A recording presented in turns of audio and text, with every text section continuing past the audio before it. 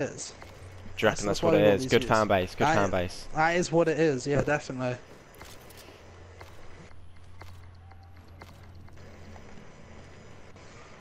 And we're on board with Gaza here. And as we can see, he's pushing straight towards mid-map. He is going to be the player first in contact. And can he draw first blood for his side? He cannot. He does go down. And Kool-Aid now is in the hill, picking up teams, picking up points for this Arctic squad. And straight away, they are the team who's outslaying, but they are off spawn. What can they do here to fix that? Well, you know, they're getting a nice early lead here, and this hill's obviously a contested one usually, but 20-point lead, that's quite nice. If they can push on, get the spawns, they've got a good opportunity to probably run away with this one. Definitely so, and just hopping on with Milkshake, he is just sitting at the back holding them spawns, but we'll hop over with Woody now as he is the man in the hill. He does get gunned down by Revirgin, and right now this is looking very dangerous if you are a Lyzo fan, simply because Arctic came out of this one, they've looked so strong, they've looked like a completely different team coming into this game. Yeah, you know what Arctic did, it wasn't like they performed really bad in the uplink, it was just really unfortunate that Gaza was there to make so many plays. But you know, now we're seeing them, you know, Woody here, he's on a 2-kill streak in the hill. We're seeing this Arctic team compete, that's what we're seeing right now.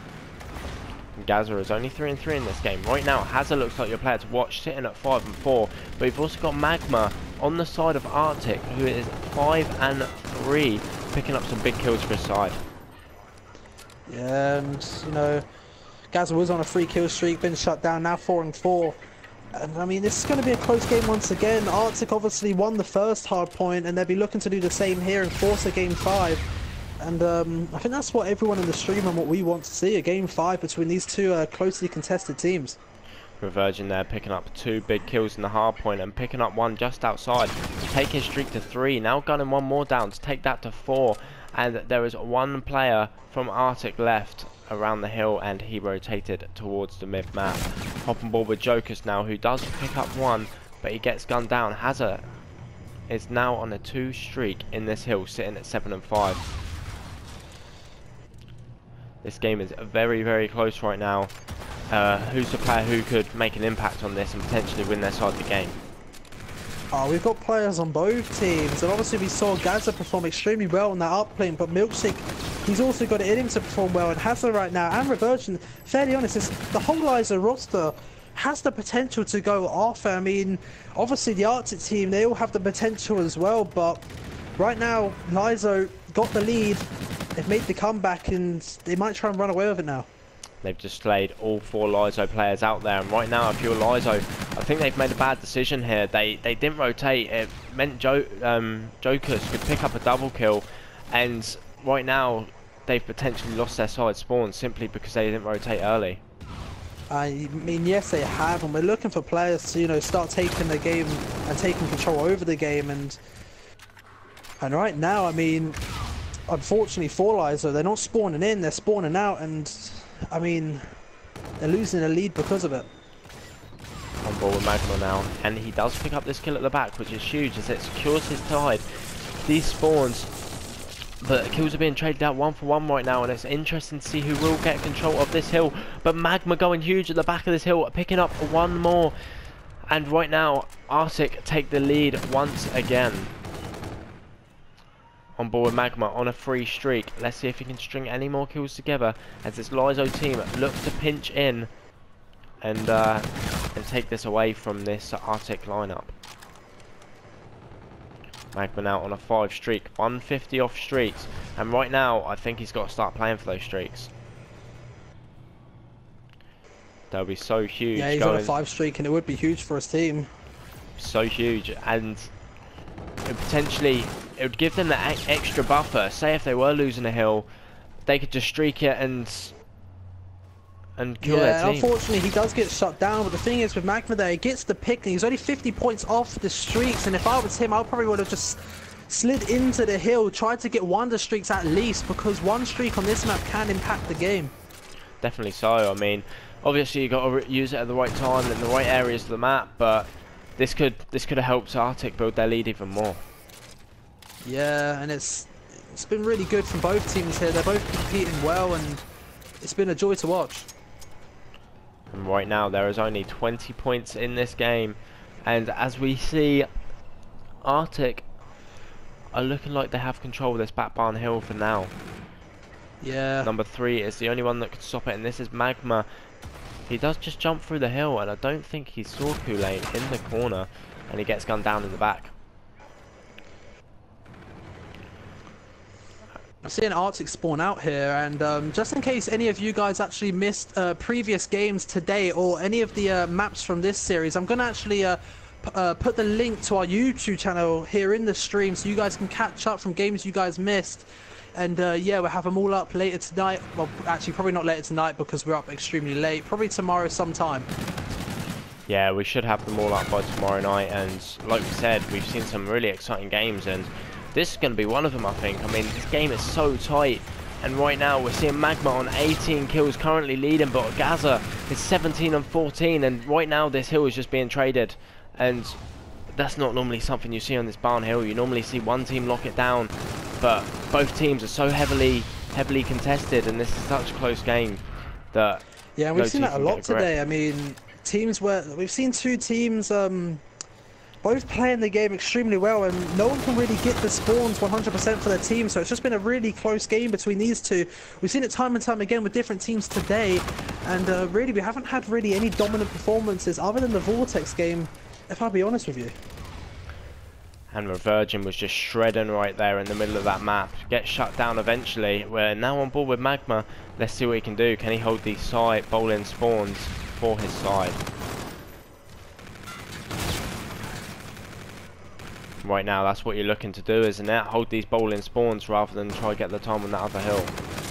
Yeah, you obviously don't want to allow the team to get the whole time, but if it comes down to it, personally, I'd be going for the next hill all day and just, you know, just leave the next hill. If you can get a little bit of the time, obviously that's key, but right now, the spawns for this not bowling hill, yeah, baseball hill, is crucial for this team.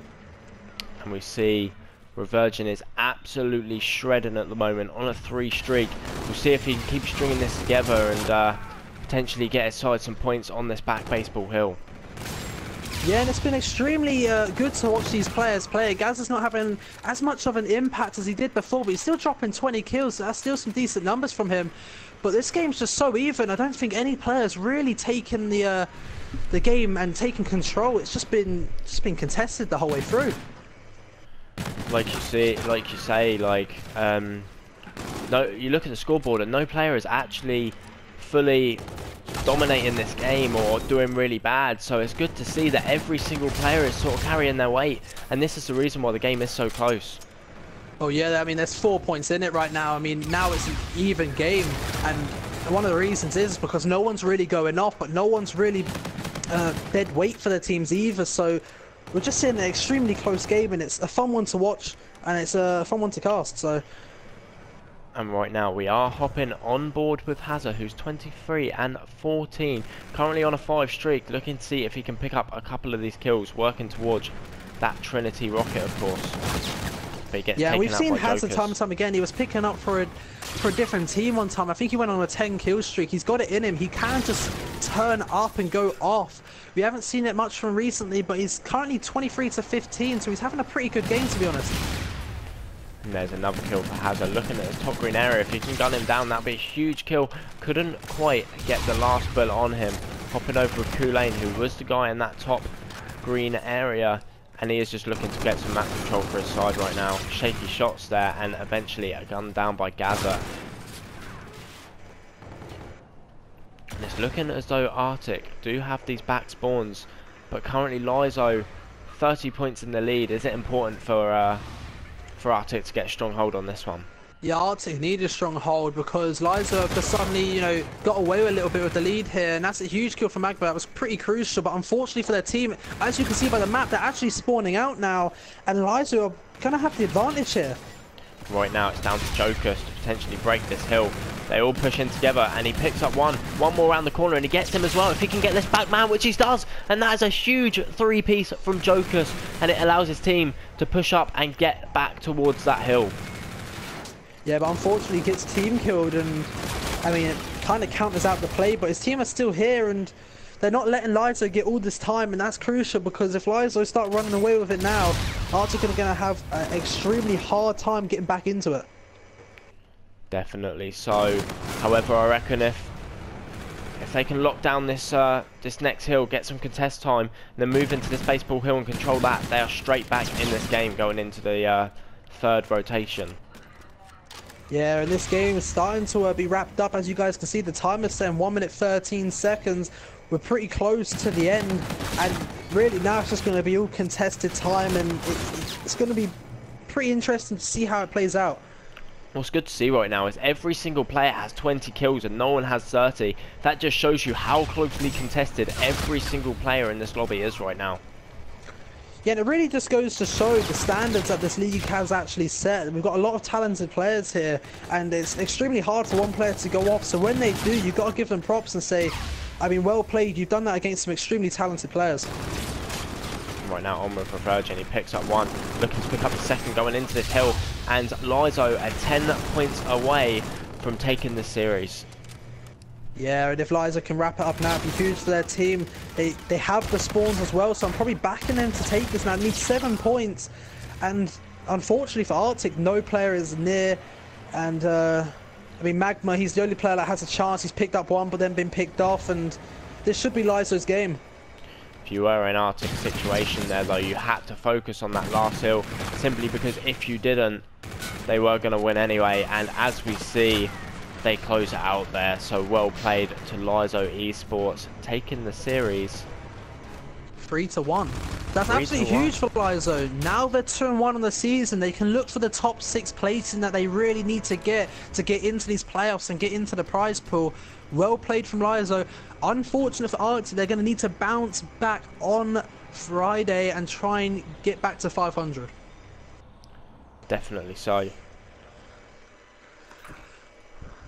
And that wraps it up for today. I don't know if we're getting anyone in here for a quick interview or anything, but that's all the games. And I think we are going to get some of these yeah, to have a quick interview.